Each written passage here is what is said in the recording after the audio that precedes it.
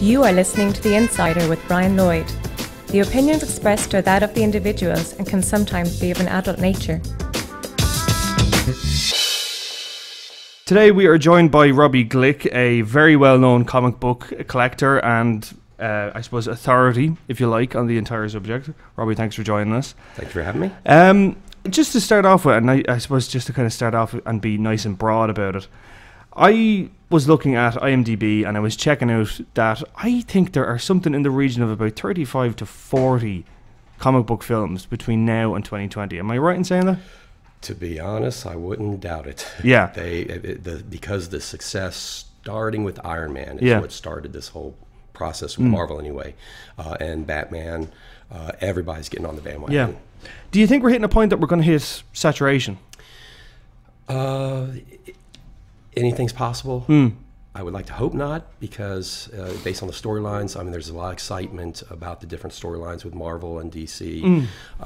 Because of the success, people are buying rights to comic books before they're even published. Yeah. So it's extremely in high demand if there's a good storyline and that kind of thing. And there's a direct correlation to the news with TV shows and movies and that kind of thing, and rights being bought to the value of comics. Yeah. I mean, it's just what strikes me so much about it is that it's gone from something, and I hope you don't. I don't mean this in any kind of offensive way, but it's gone from something that was very, very niche and very closed off to something that, like, you literally are seeing Iron Man, pajamas and stuff like that. That sort of way. It's just become such a part of the zeitgeist. I'm just wondering, you as somebody who has obviously done this for a good part of your life and all the rest of it, and it is very much a part of your life. How do you find it being out in the open?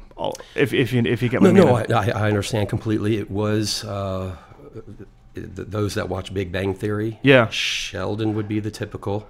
Yeah, it used to be a geeky, nerdy kind of hobby. I mean, there's no doubt about it. Now, because it's become streamlined, it's no longer a geeky thing. Yeah, it's actually cool. So it has changed dramatically in the last decade. I mean, is it a case of, do you think it's losing something intrinsic? Do you think it's losing any kind of quality in the fact that it's becoming, as you say, streamlined? Yes and no. The quality is always paramount to a movie or TV show's success, obviously. Now, that being said, I was one of the people back in the 90s that would buy, would buy 50 copies of the same comic book.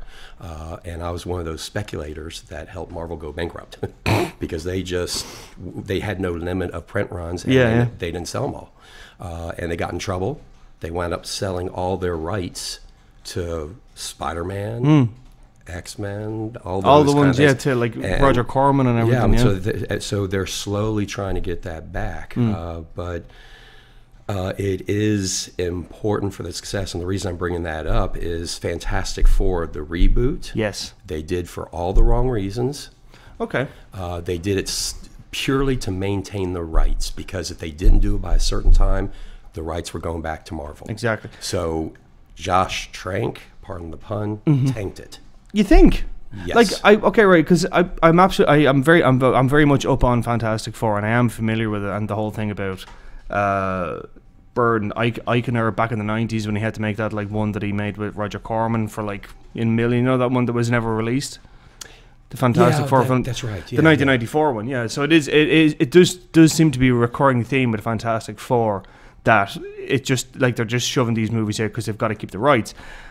On Fantastic Four, I'm assuming you've seen it, yeah? No, I actually have not. Really? No, haven't had the time. I haven't. I did see Ant-Man because I was invited to see it. Yeah. But I haven't been to the cinema in ages because I actually grade comic books. I determine a comic book's condition. Yeah.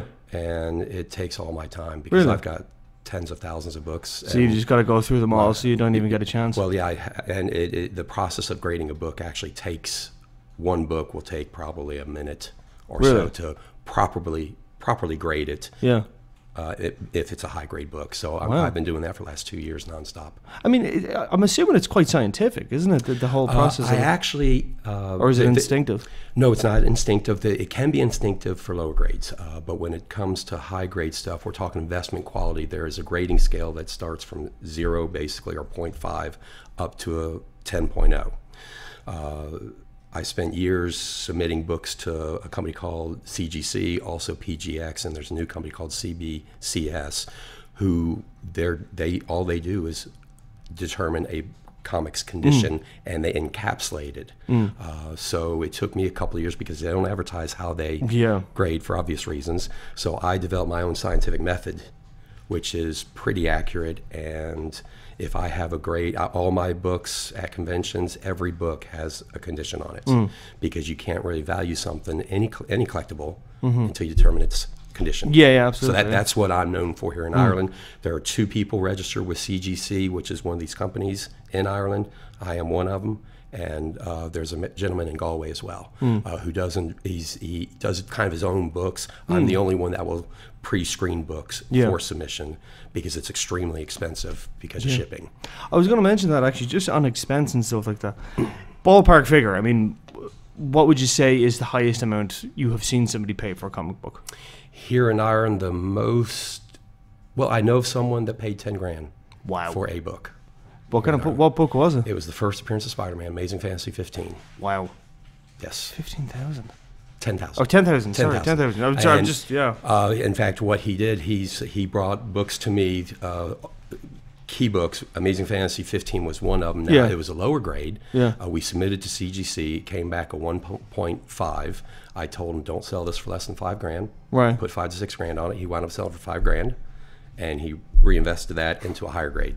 And then he got his. And he wound up paying an extra $5,000 on top of the $5,000 he got from the other one, and upgraded the quality of the book. Just okay, just I mean, obviously, this is, we're talking serious money here. Absolutely. And so on and so forth. I'm just wondering, I mean, is it not the kind of thing that these things are meant to be living? That sort of way that they're meant to be enjoyed. Absolutely, of course. And the fact is, I mean, my mom bought me a comic book when I was 9 years old. That started everything. Yeah. And absolutely, it is for enjoyment. But at the same time, when I started collecting, comics were 40 cents. Yeah. And up until the early 90s, they only got up to $1. About that, yeah. So it was no big deal buying 30 copies of the same issue, because it's only 30 quid. Here, nowadays, on the other hand, the lowest price you'll see is 3 quid, and if most of them are 4 or 5. If you get a giant size, it can be 8. You're certainly not going to buy multiple copies nowadays. Absolutely, yeah, absolutely. So, yeah, it is meant for enjoyment, but at the same time, if you're paying books for cover price, if you maintain the condition of the book that you bought it new, then the book's going to increase in value. So you can get your money back if you take care and read. I can read a 9.8 is basically the highest investment grade generally that you'll find, and I can read a 9.8 and maintain its 9.8 condition. Indefinitely? Indefinitely. But that's what slabbing is all about. That's why these companies came out. CGC started in 2001, because, again, maintaining the condition is very difficult. Just handling a book, if you put any spine stresses, the oils and your fingers. Absolutely. So the point of slabbing a book, if it's an expensive book already, you want to get it slabbed to guarantee it's going to be in the same condition forever. Therefore, it will increase in value. You kind of have me thinking now I should go out and possibly look at investing a few quid in it. Well, it's funny that you mentioned that. ITV came out to our house last week, and they asked specifically for a new collector that is solely investment. And I thought of one gentleman, because he's invested, actually called me. He attended one of my monthly cons and to sell some stuff he had in his attic, and really paid attention the entire day. And 6 months later, he gives me a call saying, "Hey, I got a bonus coming from work. I want to invest in comics. What would you recommend?" Really? So I said, leave that with me. And I recommended, I had an Iron Fist, people that watch X-Men movies, they'll know the character Sabretooth. Of course, yeah. Iron Fist 14 back in 1977 was the first appearance of Sabretooth in the Marvel Universe. And it was a slab 9.6. And this gentleman bought it. Yeah. Do you mind investment? Do you mind asking for how much? It was I had $1,500 on it, but because I knew he would be a regular customer, I sold it to him for $1,000. Wow. So I mean, it's the kind of thing that he's going to keep that and let that kind of and he's going to just sit on it. And guess what? In the last couple of days, we're finding out Wolverine's last movie could include Sabretooth. So that's going to shoot the price up, which means he will probably, if that were to happen, potentially more than double his money in the space of a few years. I mean, the prices of the comic, these actually correlate to films and so on and so forth. Big time. And in fact, now I've been too busy since Dublin Comic Con, but there was an announcement made that they're looking for the actress to play Gambit's wife. Yeah, that's right. I've seen that. And her first appearance was X-Men #8 back in the early 90s during Jim Lee's run.